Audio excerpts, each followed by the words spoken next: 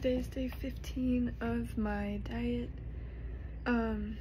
I still feel really sick, and I also have an excruciating migraine, and I have a test coming up, so all of this is just not good timing at all, and I'm extremely congested. I've just been coughing up mucus all day.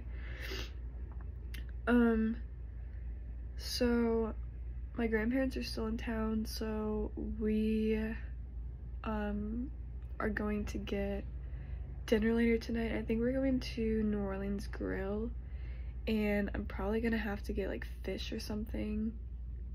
I think they only have like one or two other like vegetarian options, but I think I'm gonna get the blackened red snapper with some garlic mashed potatoes and asparagus.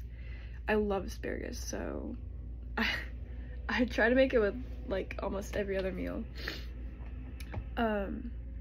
So that's the plan. Otherwise today's been pretty okay, just like feeling sick and tired of this diet, and I keep craving like sweets and stuff.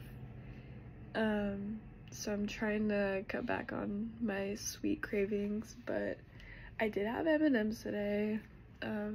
Not that those are against my diet, but I know that you're only supposed to have like a small portion of sweet foods, so or like desserts. But yeah, I just think like this cold has been really making me upset with this diet. That and like family and friends, I feel like they're like, no, like you don't need to be on this, like just cheat. The one person who's actually been really supportive of the diet is my boyfriend. He's like, he keeps me in check. Anytime I'm like craving something, I'll like say, oh my gosh, I really want this right now, and he'll be like, no, you can't be a cheater, you gotta stay true to it.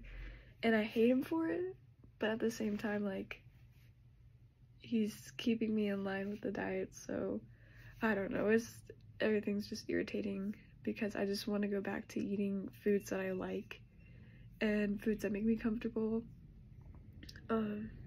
But yeah, that's how day 14 is going.